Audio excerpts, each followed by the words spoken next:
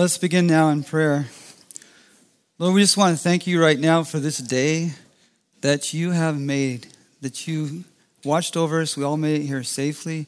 We want to be thankful that we can even be able to meet here openly like this. And the freedom we've had in this land now for over 200 years. The freedom of religion. Many people have come from many different countries. From Europe to get away from the state church, and from communist countries and many other countries to be able to come here and worship freely. And we have loved ones that have served in the military, and there are many persons who have given their lives over the years for this freedom. And we want to be thankful, and we want to thank you, Lord, for the freedom that you've given to us and the blessings on this country because of the foundation of the Judeo-Christian ethic. And we just want to thank you that we can just praise you and worship you this day. I pray, Lord, even though we would face the realities of what is going on, that you would give us the joy of the Lord and the peace that passes all understanding, and comfort us in your word, Lord, and by your Spirit today. And this I pray in Jesus' name. Amen. Well, this being the Memorial Day weekend here in the U.S., Melinda and I live down in San Diego, so what we like to do on Monday is we'll go down to Fort Rosecrans at the National Cemetery, and it's just right next to the air station there at North Island.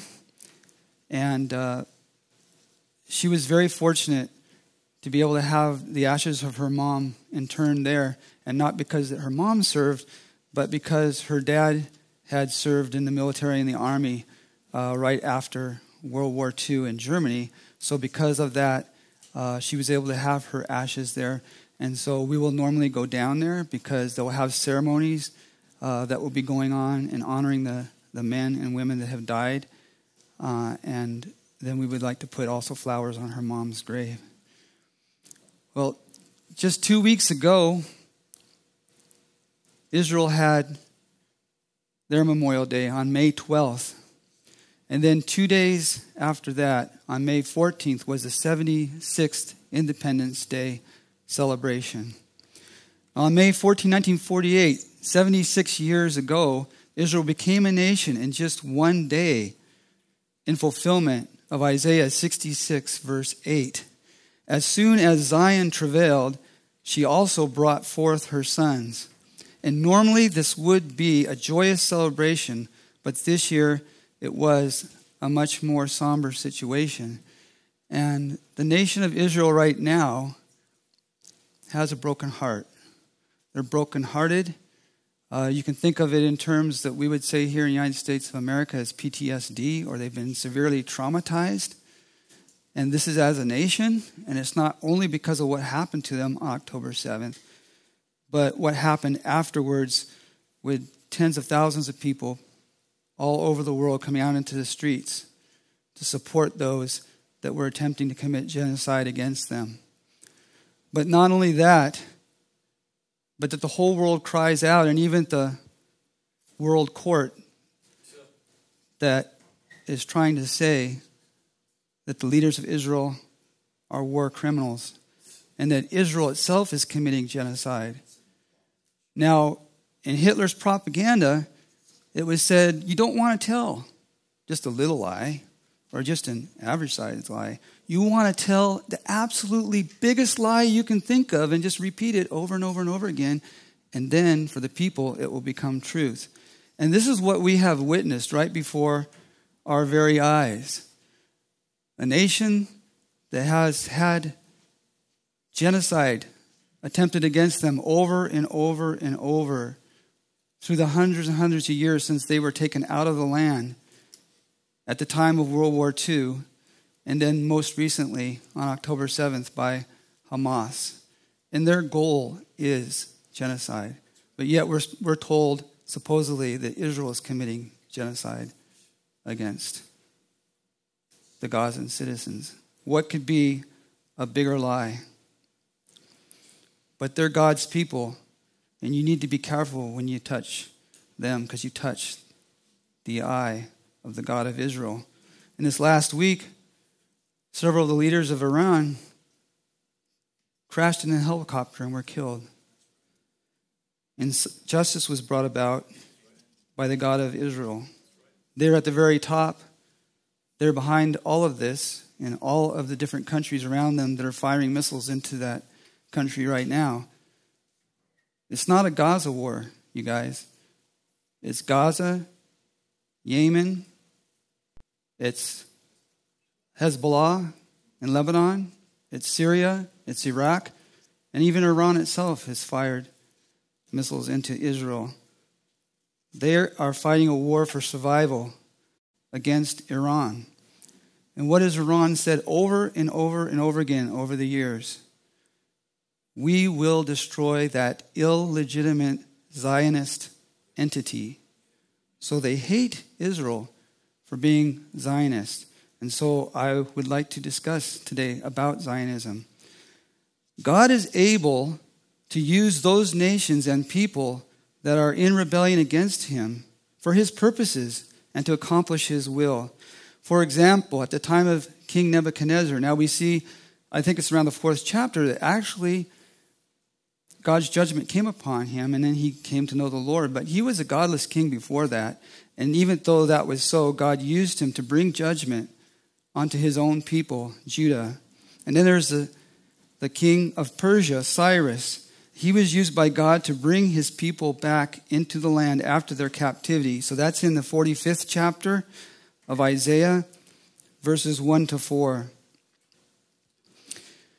Thus says the Lord to Cyrus, his anointed, whom I have taken by the right hand to subdue nations before him, and to loose the loins of kings, to open doors before him so that gates will not be shut. I will go before you and make the rough places smooth. I will shatter the doors of bronze and cut through their iron bars. That was fulfilled in history as they came in and conquered Babylon. In verse 3, I will give you the treasures of darkness and hidden wealth of secret places, so that you may know that it is I, the Lord, the God of Israel, who calls you by your name. And this was a long time before he was ever born. For the sake of Jacob, my servant, and Israel, my chosen one, I have also called you by your name. I have given you a title of honor, though you have not known me. So we can see here that God can use those that don't even know him to accomplish his purposes and to work for his will, even though that's not necessarily what they themselves intend. And I'd like to also turn to John chapter 11, verse 49.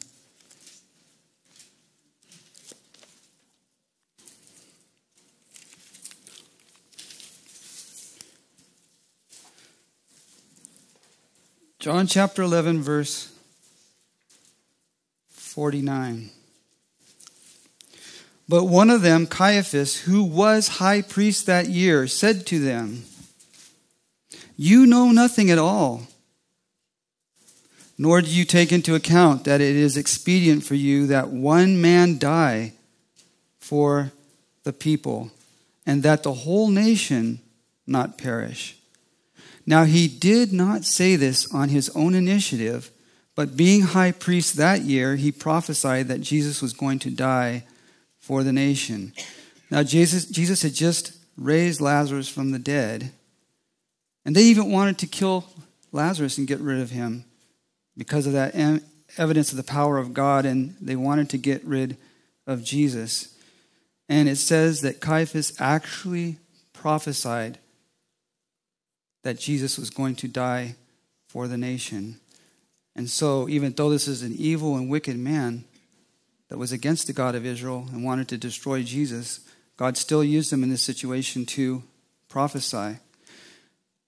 Now, if you think about what happened with the situation, when Jezebel was very angry with Elijah because he had proven who the one true God is, and he had killed the prophets, the false prophets, and Jezebel said, that by tomorrow you're going to be just like them. You're toast. I'm going to kill you.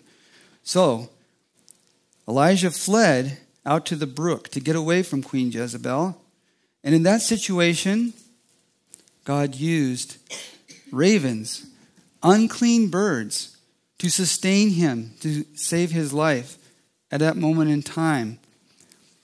And I believe that shows to us that even these days that we live in, and we don't know how many years we have, but we might find ourselves in situations in which people who do not even know the Lord may help us in such a way so as to be able to survive until the time that we're snatched out of here.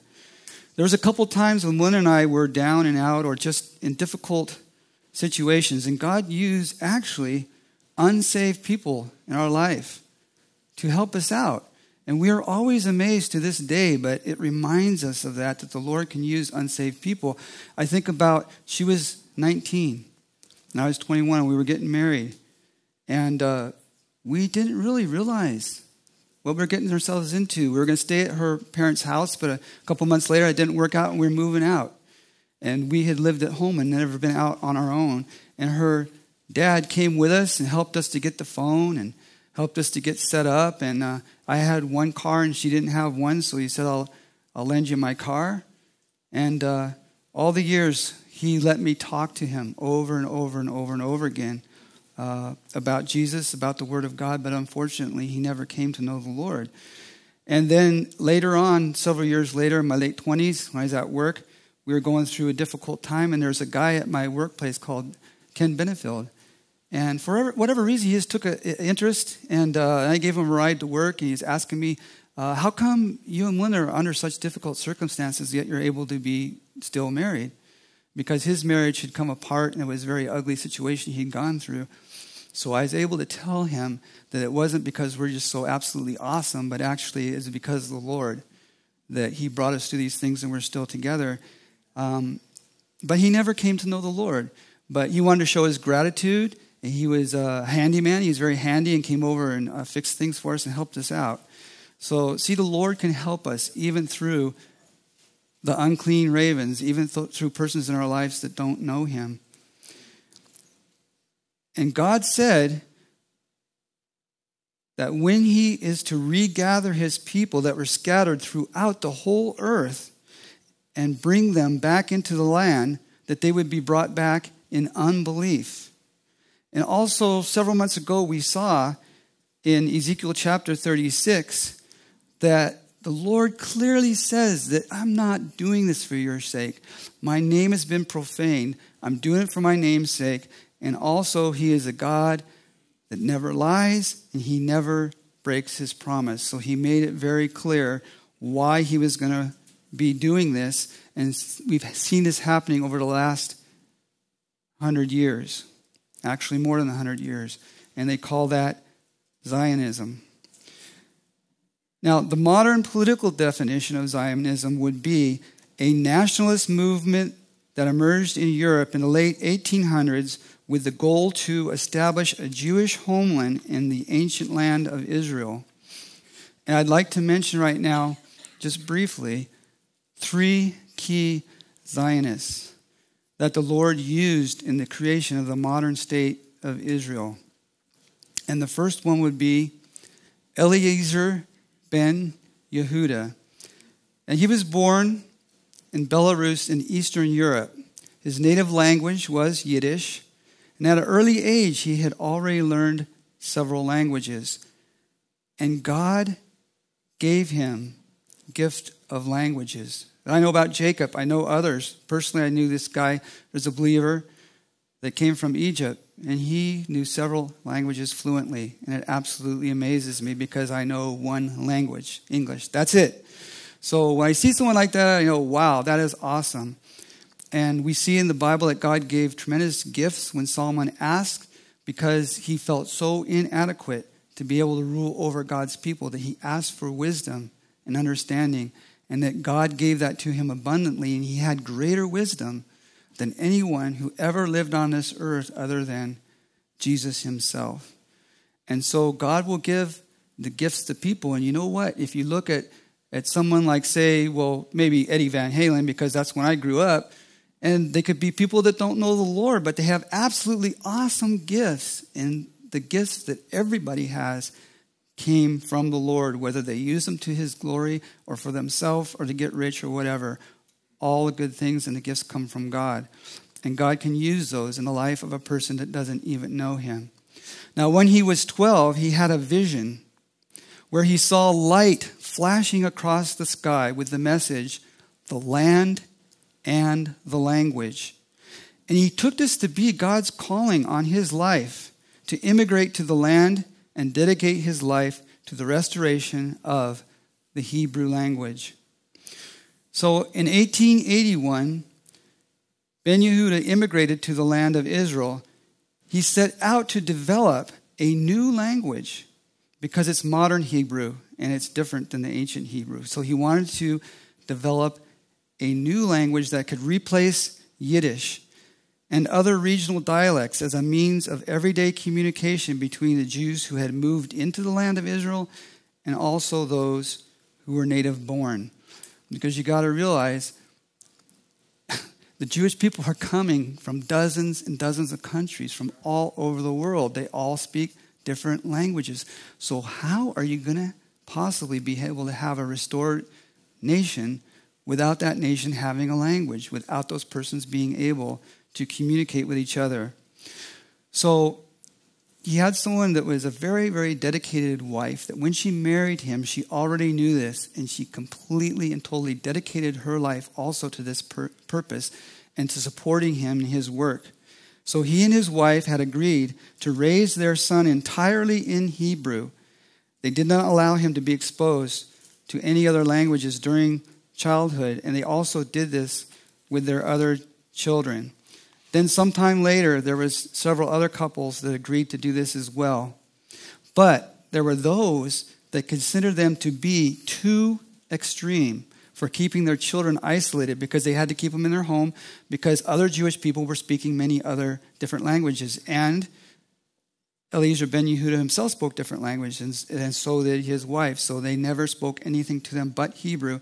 And there were persons that thought that they were being very extreme and that this was like child abuse, you know. And so they actually had much opposition against them because of this. And there were those that you could say ratted on them, but not really. They accused them of doing things they weren't doing, that they were trying to stir up rebellion against the Turkish Empire at that time. And so he actually did spend some time in jail because of these false accusations. Now, the Yiddish is a language that is a mixture of both Hebrew and German words. So think about that. It is still Hebrew in a way. It's some Hebrew, but it's an impure language. Keep that in mind for later. The Hebrew that existed for the previous 1900 years was strictly a sacred language and was used only for the purpose of worship. And the rabbis wanted to keep it that way. They felt it was sacrilege and doing something against God if you didn't keep Hebrew as a sacred language only, that you were desecrating it. So they did not support him. They were very much against him in his efforts at what he was trying to do. Now, he was the initiator of the first modern Hebrew dictionary known as the Ben Yehuda Dictionary, and he had suffered tuberculosis from childhood. This gave him a tremendous commitment to his work because he never knew how many days he had left of his life. And he would work 19 hours a day because he was very determined to accomplish this. And day by day, he didn't know if it was going to be his last day. Now, the ironic thing is his wife married him knowing that she would be exposed. And she was exposed, and then she actually passed away when he was still alive. But when she was on her deathbed, she contacted her younger sister and asked her, would you please marry my husband and help him to continue his work as long as he is still here on this earth? And she consented to that. So her younger sister, after her death, married him and committed the rest of her life with him to accomplish this task he had committed his life to. So it was a tremendous human effort to accomplish this task. But at the same time, though, it's a miracle. And a lot of times we will think about a miracle from God has to be absolutely 100% supernatural. So things are either supernatural or natural, one or the other. But that's not the case.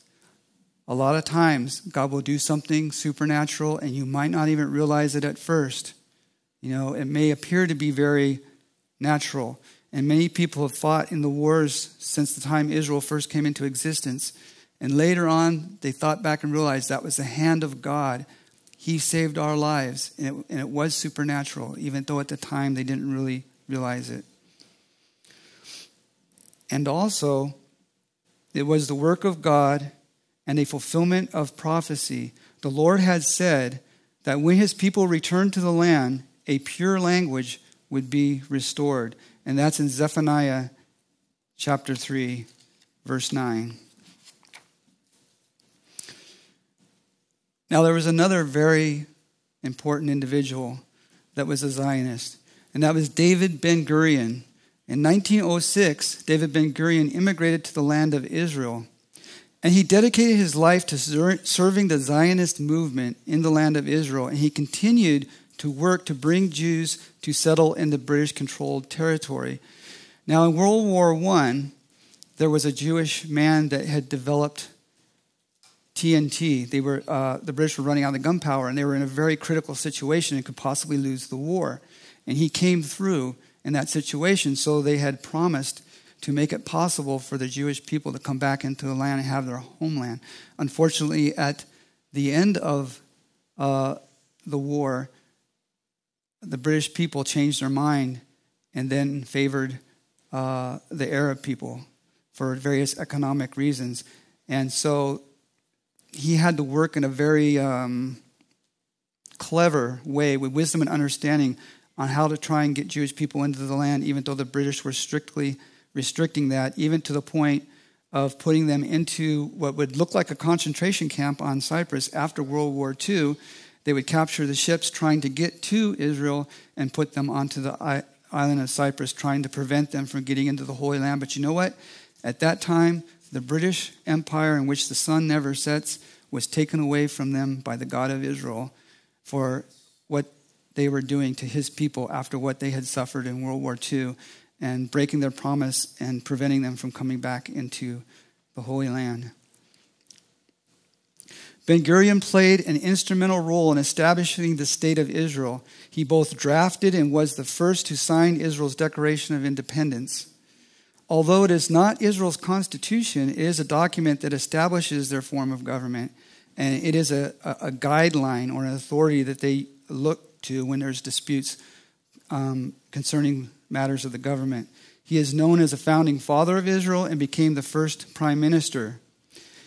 He is a political giant in Israel's history and a legend similar to what George Washington would be to us, how we would look at George Washington as our founding father and also a general that fought in the war that brought about the creation of the United States of America. And he played a significant role in forming the IDF by serving as defense minister for many years.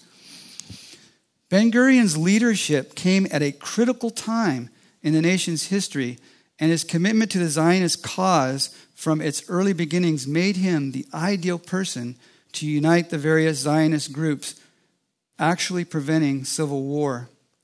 At the birth of the nation, there was a real threat of civil war because of the conflict between two organizations, the Irgun and Haganah. He helped to establish a very important balance in the government. As part of the agreement, he committed to establishing a non-theocratic state, but one that would respect many core Jewish practices, such as Sabbath observance, kosher kitchens in government-funded institutions, and allowance for rabbinic schools to be considered equal to secular state schools.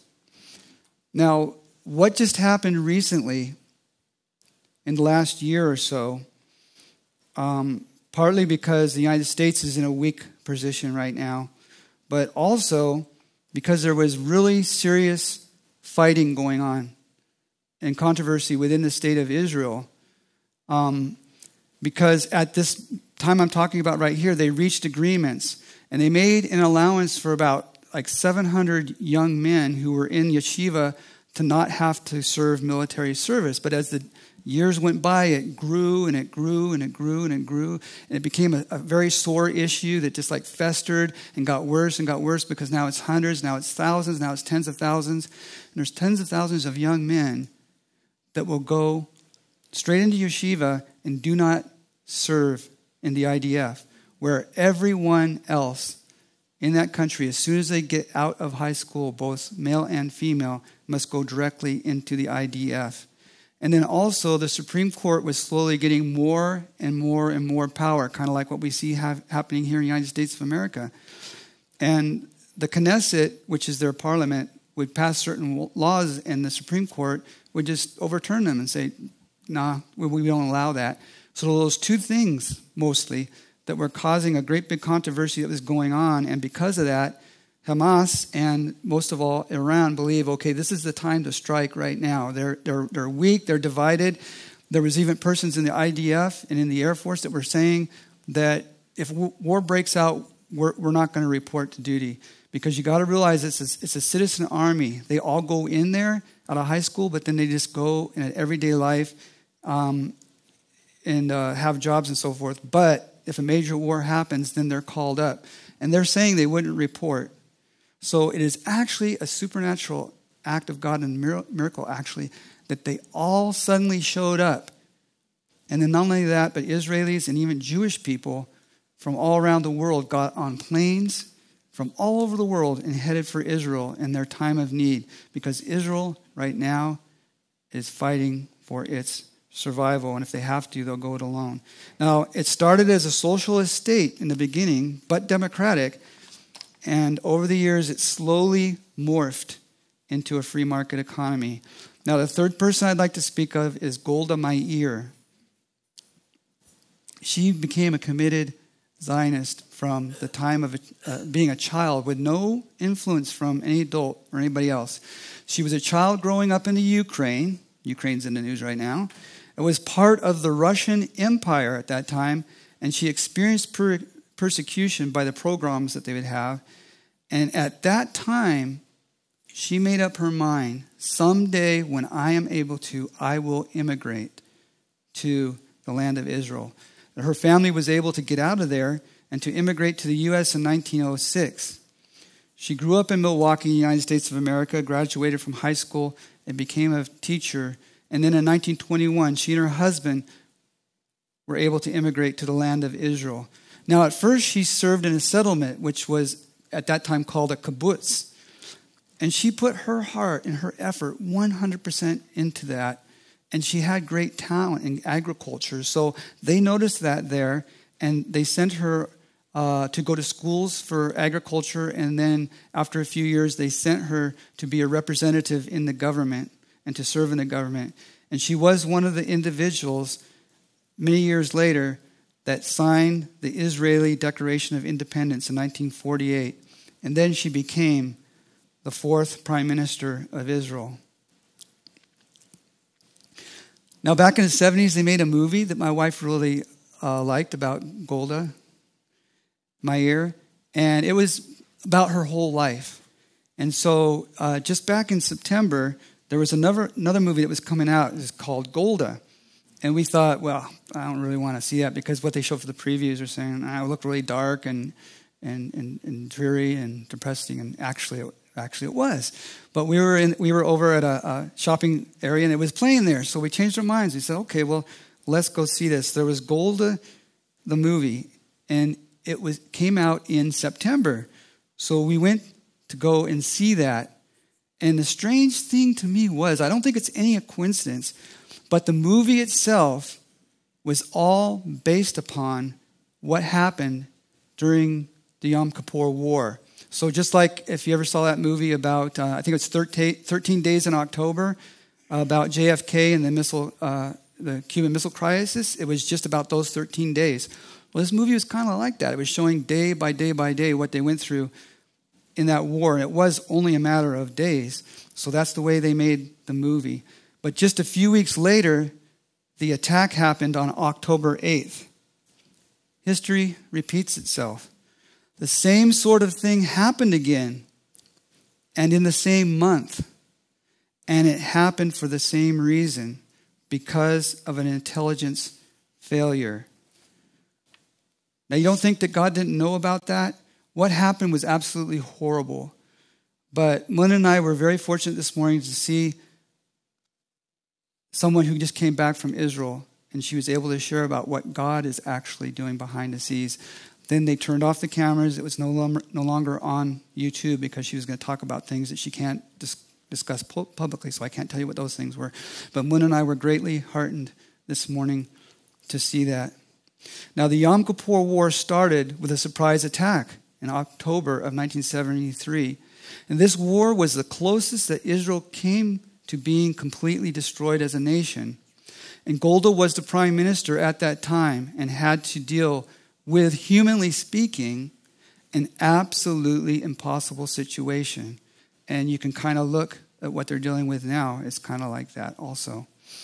As Ben-Gurion was similar to George Washington, what he is to us in the United States, so Golda, in a way, is similar to what Abraham Lincoln is to us. She was there to help preserve Israel in the time of Israel's possible destruction. Now, that's political modern Zionism. I would like to now look at what is Zionism in the Bible. So first I'd like to refer to Psalm 137, 1-3. This has always been a favorite of mine for many years. By the rivers of Babylon, there we sat down and wept when we remembered Zion. Upon the willows in the midst of it, we hung our harps. For there our captors demanded of us songs, and our tormentors mirth, saying, sing us one of the songs of Zion. That was the situation in which they were being led away captive into Babylon when the temple in Jerusalem had been destroyed, and they were taunting them and making them miserable within that circumstance.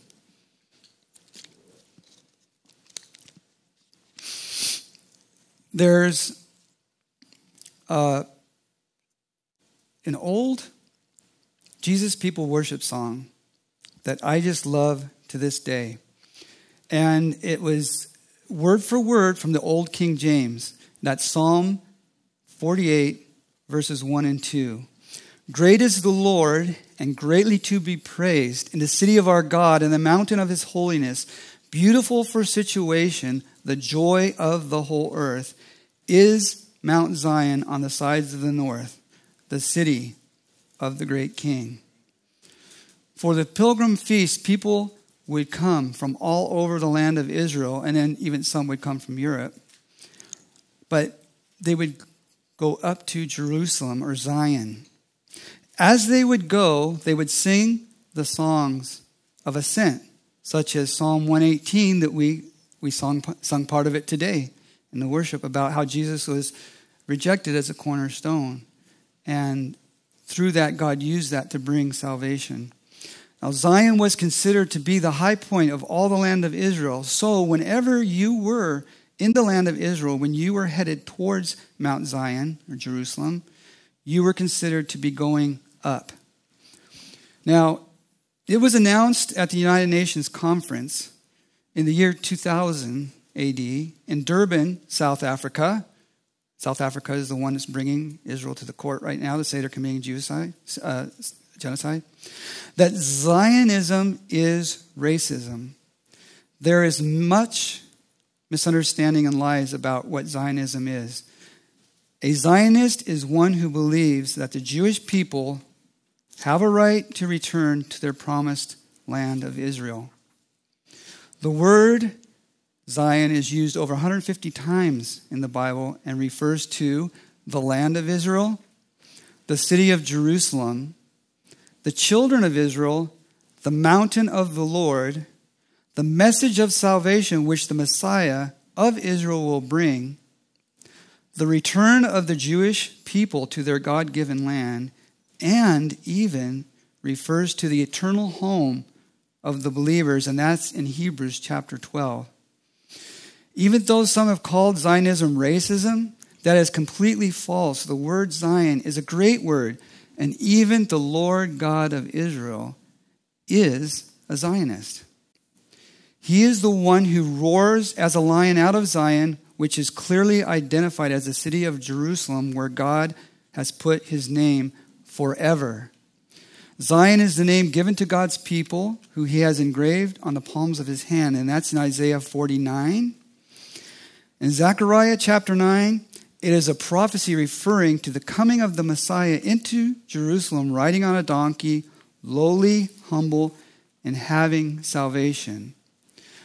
Zion is referring to the hope of eternal life.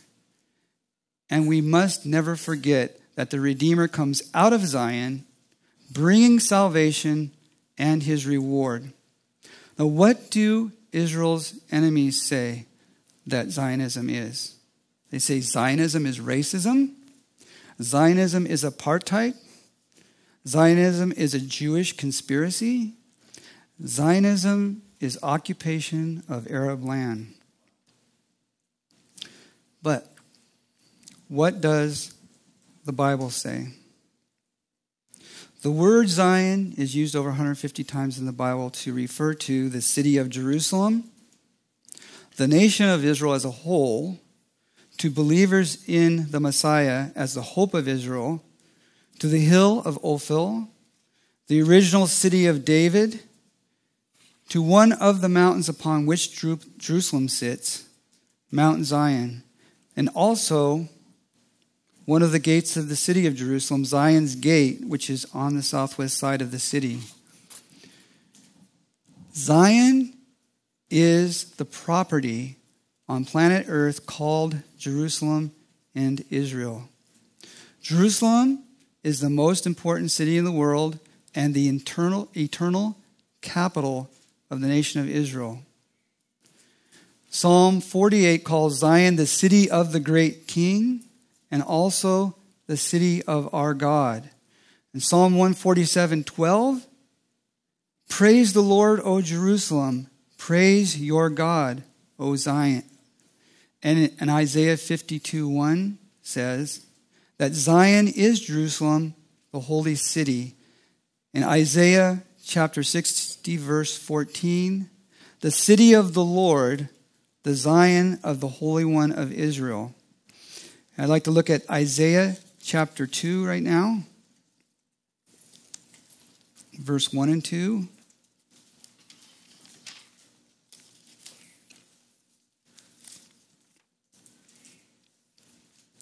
Isaiah chapter 2, verse 1 to 3.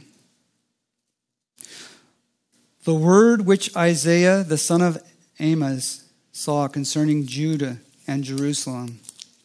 Now it will come about that in the last days the mountain of the house of the Lord will be established as the chief of the mountains and will be raised above the hills, and all the nations will stream into it. And many peoples will come and say, come, let us go up to the mountain of the Lord, to the house of the God of Jacob, that he may teach us concerning his ways, and that we may walk in his paths. For the law will go forth from Zion, and the word of the Lord from Jerusalem. And I'd like to look now at Isaiah chapter 33, verse 20. Look upon Zion, the city of our appointed feast. Your eyes will see Jerusalem, an undisturbed habitation, a tent which will not be folded. Its stakes will never be pulled up, nor any of its cords be torn apart. And then in Isaiah chapter 37, verse 32, for out of Jerusalem will go forth a remnant, and out of Mount Zion survivors. The zeal of the Lord of hosts will perform this. Zion refers to the land of Israel. We see in Joel chapter 2, Joel chapter 2, 1, verse 1 and verse 15. At verse 1, blow a trumpet in Zion and sound an alarm on my holy mountain. Let all the inhabitants of the land tremble, for the day of the Lord is coming. Surely it is near. And then on verse 15, blow a trumpet in Zion, consecrate a fast, proclaim a solemn assembly. Now, Zion is also the people that have been graven on the hands of the Lord. That is in Isaiah chapter 49.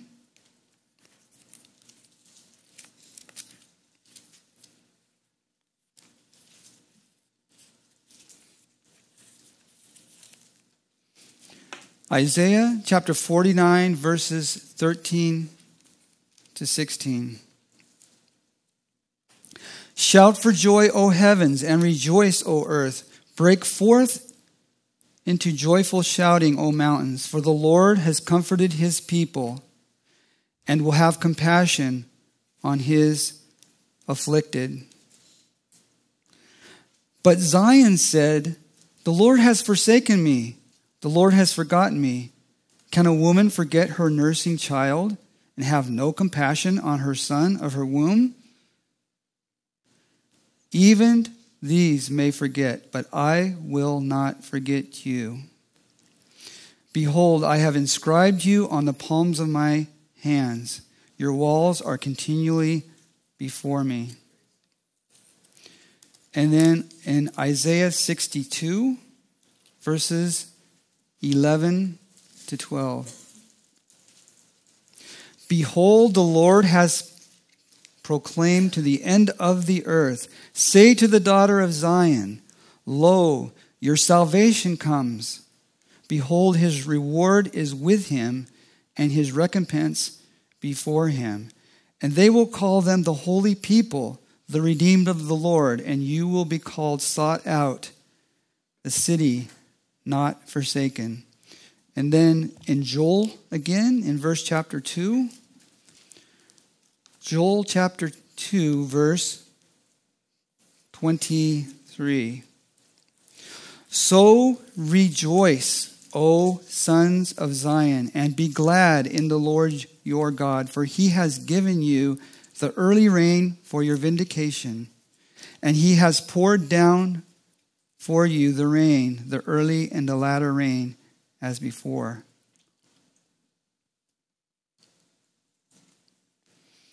And in Psalm 149, verse 2, let Israel be glad in his maker.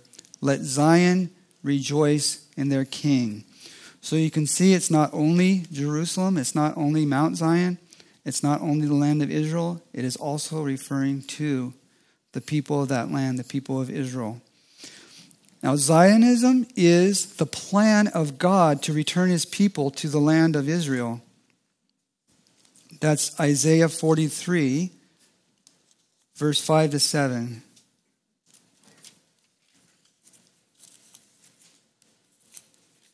Isaiah 43, verse 5 to 7. I thank you all for having very much patience with me. I don't think I've ever read so many different verses in different places in the Bible. Isaiah 43, 5 to 7. Do not fear, for I am with you. I will bring your offspring from the east and gather you from the west. I will say to the north, give them up, and to the south, do not hold them back. Bring my sons from afar and my daughters from the ends of the earth. See, it's all over the entire earth. Everyone who is called by my name and whom I have created for my glory, whom I have formed, even whom I have made. So God is a Zionist, and he is doing this. And he's doing this in our day. And I believe through everything that's going on, an explosion of anti-Semitism, that this will continue to happen more, that Jewish people will not feel safe throughout the world and will be making aliyah to the land of Israel. Isaiah chapter 51, verse 11.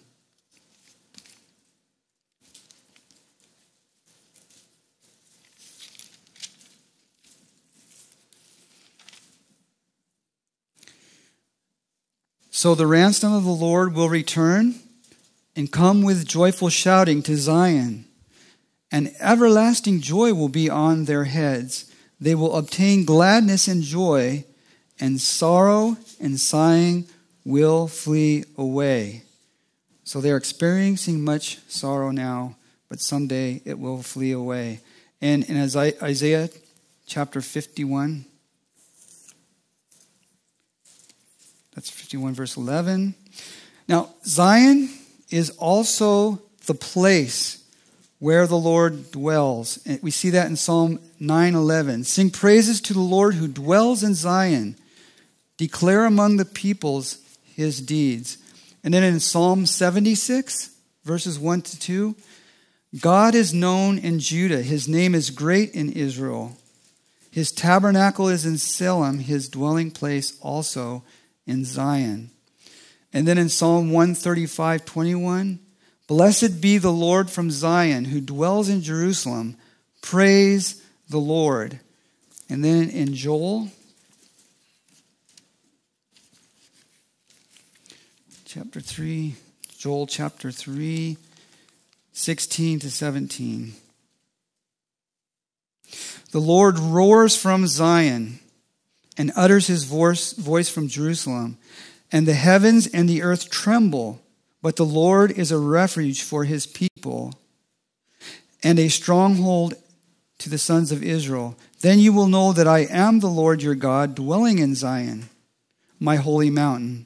So Jerusalem will be holy, and strangers will pass through it no more. And Zionism is a proclamation of good tidings that announces the coming of the Lord God of Israel. And that's in Isaiah 40:9 to 11. Isaiah 40, verse 9.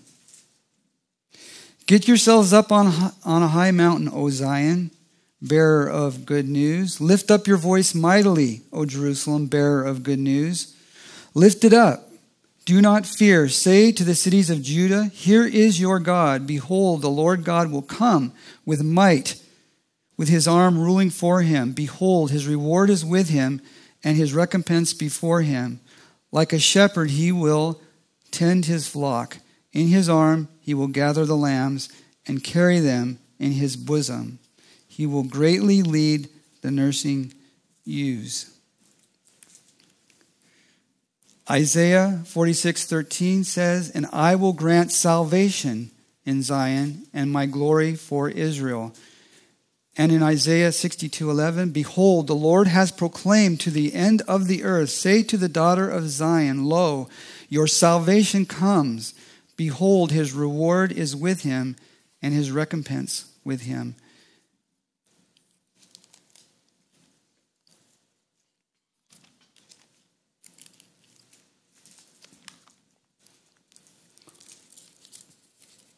And in Joel 2:32, and it will come about that whoever calls on the name of the Lord will be saved, will be delivered.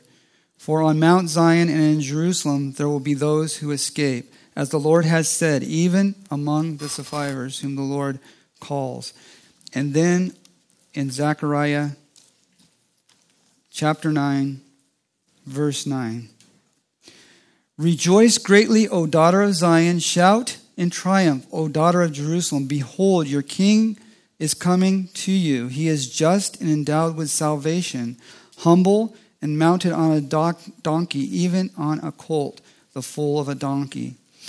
And then I'd like to conclude, this is especially applicable to us, in the 12th chapter of Hebrews at verse 22. So Hebrews 12, verse 22. But you have come to Mount Zion and to the city of the living God, the heavenly Jerusalem, and to myriads of angels, to the general assembly and church of the firstborn who are enrolled in heaven, and to God, the judge of all, and to the spirits of the righteous made perfect, and to Jesus, the mediator of a new covenant, and to the sprinkled blood which speaks better than the blood of Abel.